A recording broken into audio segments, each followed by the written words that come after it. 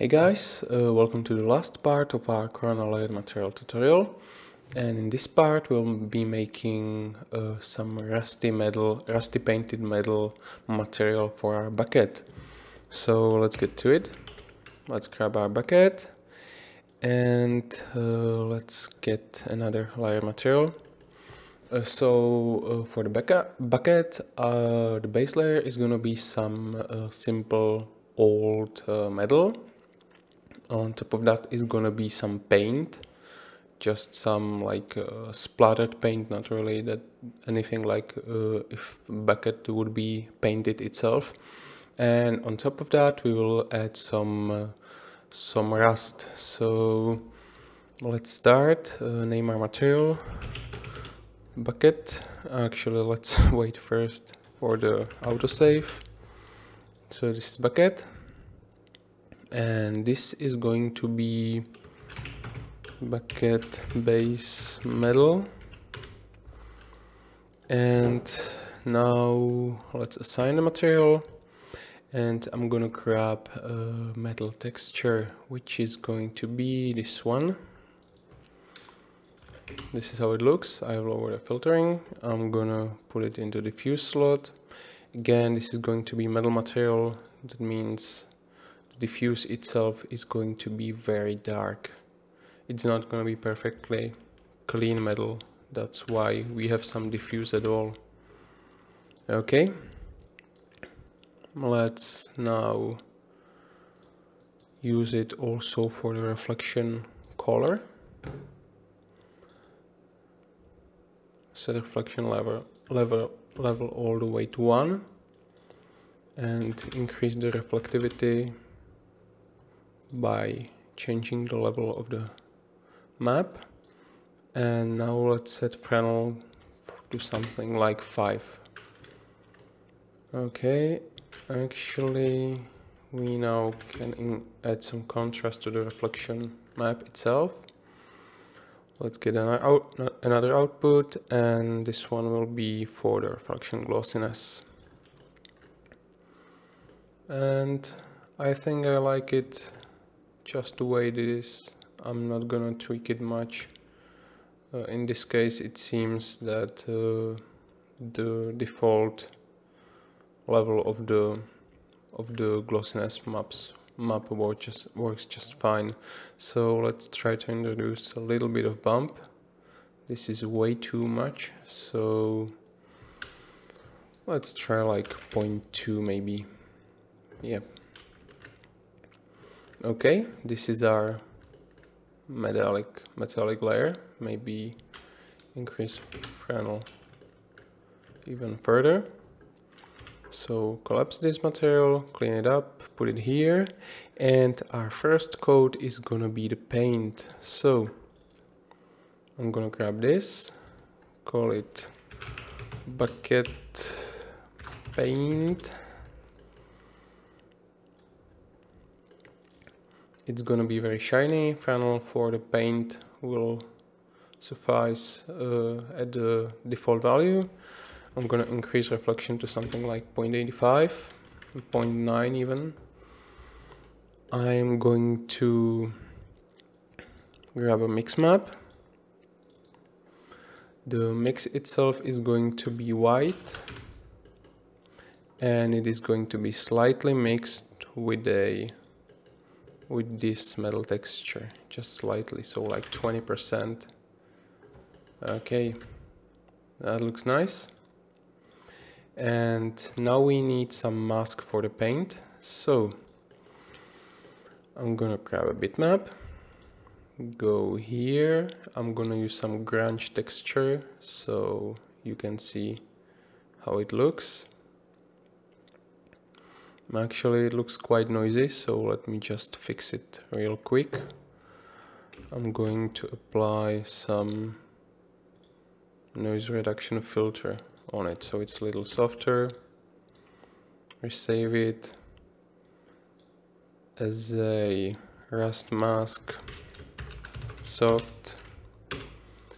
Okay, that's better.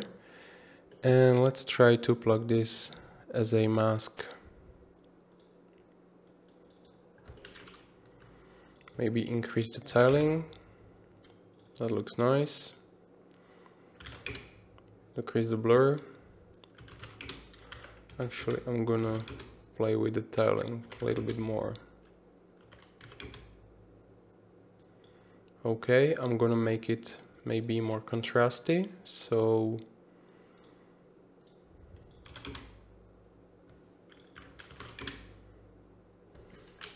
it looks like this. This is nice. Maybe the tiling is too stretched.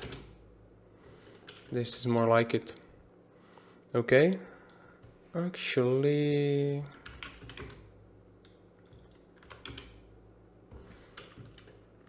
this is better. Okay, so now we have bucket, that's metal, and there's some paint on top of that. And we can actually try to use this as bump as well, so the paint has some thickness. So let's just use it as a bump map. Alright, that looks good, maybe too strong, so just decrease it. Okay, so now our paint has some plasticity, it doesn't look so flat. And now let me disable the vertex channel real quick. As you can see, our bucket has quite dense geometry, and we are going to take advantage of that, and we are going to drive our rust distribution by vertex paint. So first let's create our rust layer. So grab another material, bucket, rust, and this is going to be another layer. So just get it in there, find some nice rust texture, which is going to be, let's say, this one right here.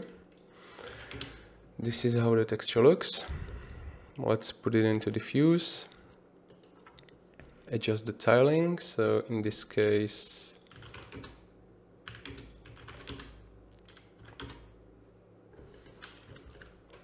this looks nice. Rust is quite rough and bumpy, so let's put it also in bump. Let's crank the bump up to 2 at very least. Yep, that looks good. And let's make it just slightly reflective. So again, mix amount, because rust is not really metal, so it doesn't reflect orange. Let's set it to reflection color.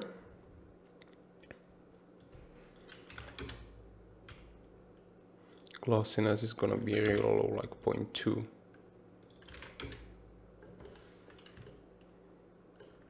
Okay, it reflects at least something. Alright, so now let's grab Vertex Color and use it as our mask. So now it's empty. That means white is, let's see what the vertex color is. It's white actually. Alright, so that means we have to invert this.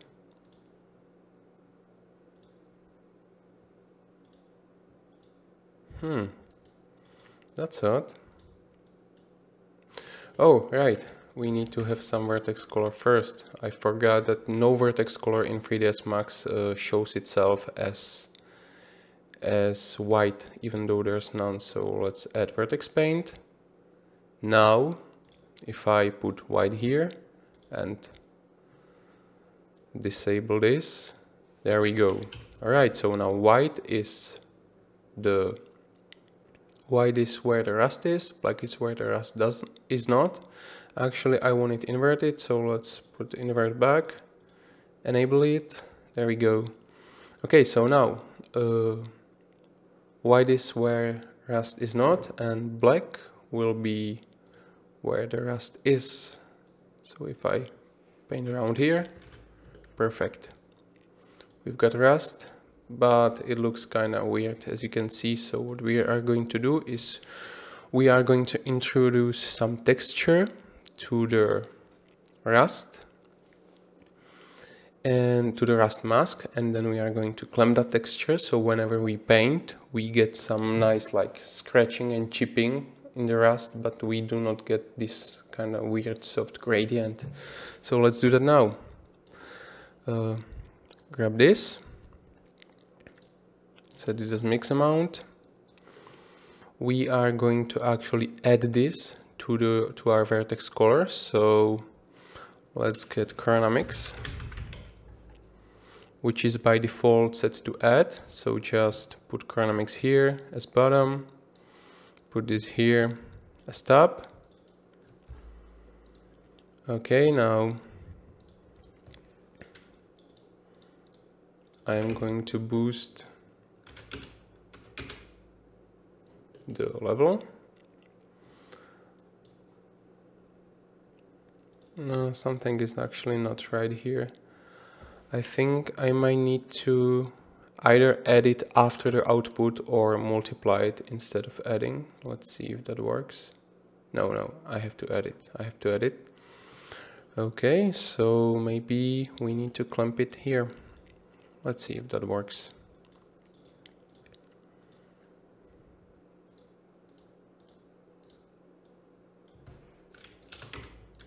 .35. Yeah, this is what I wanted. Right, so now we can, by moving this horizontally, we can control the spread of the rust.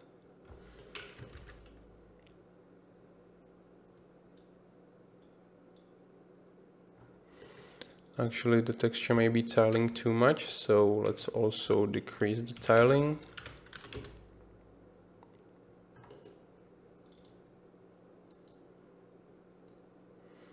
And tweak our fall off of the rust, and this looks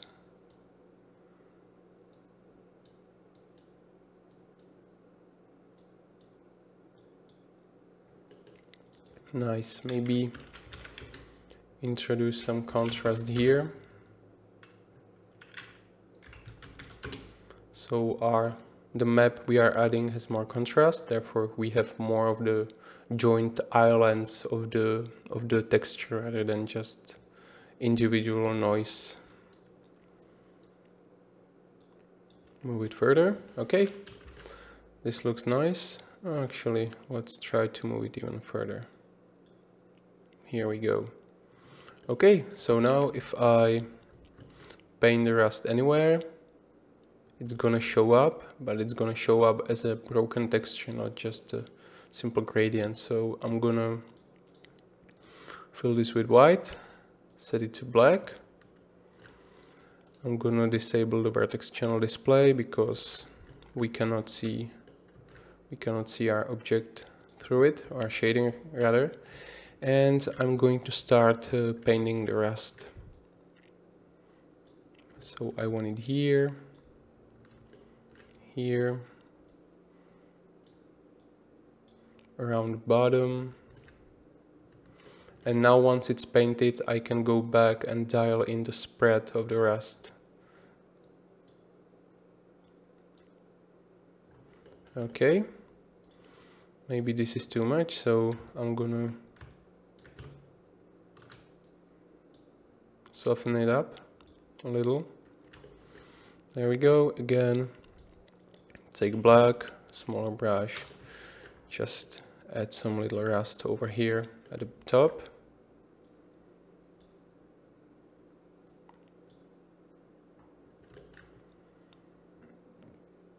Again, maybe just some random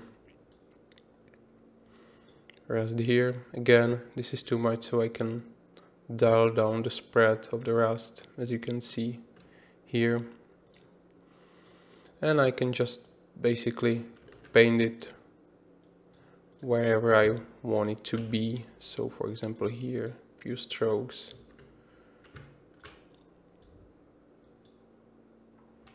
I can blur it overall.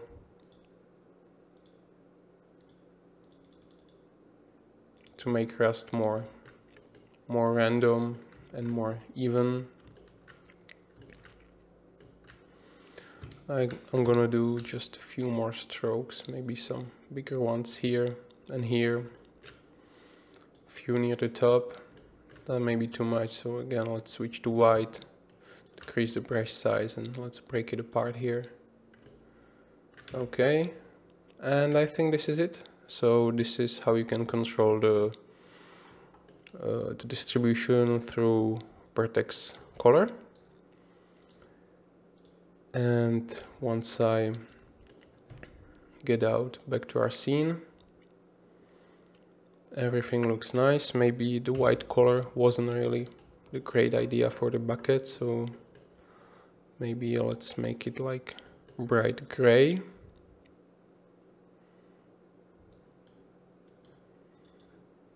So let's go to our mix. Okay, that's better. Alright, and now I'm gonna just try to actually enable depth of field.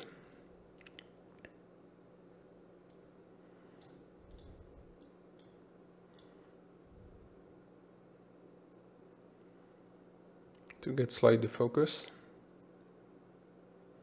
It's there, but it's not very obvious, I'm afraid. Actually, I think I have camera modifier.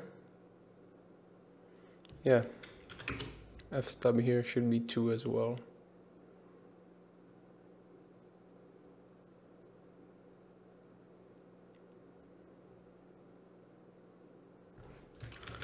Let's try 2.8 as this may be too blurry.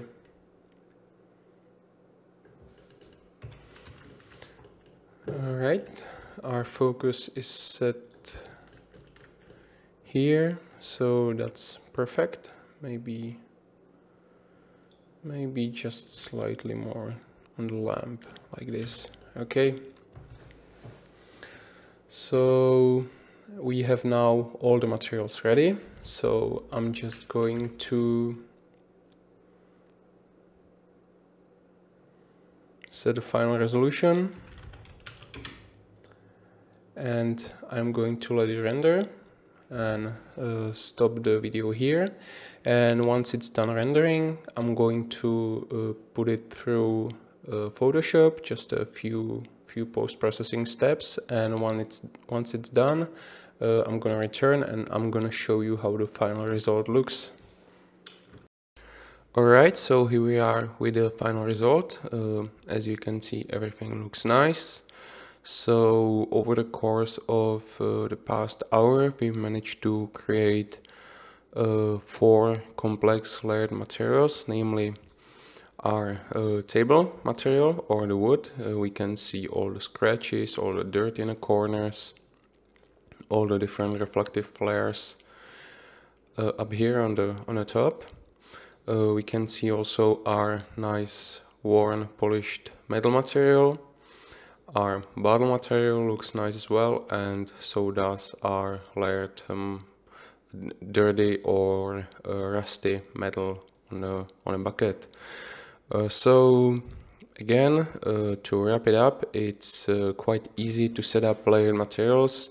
All you really need to do is identify all the different layers you will be needing, then create them as separate materials, and then just prepare some masks to blend them. And that should give you some nice and not really slow results, because the new layered material in Corona 1.3 is actually quite optimized, so the performance hit won't be as big. So I hope you found this tutorial useful, and I'll see you next time. Goodbye.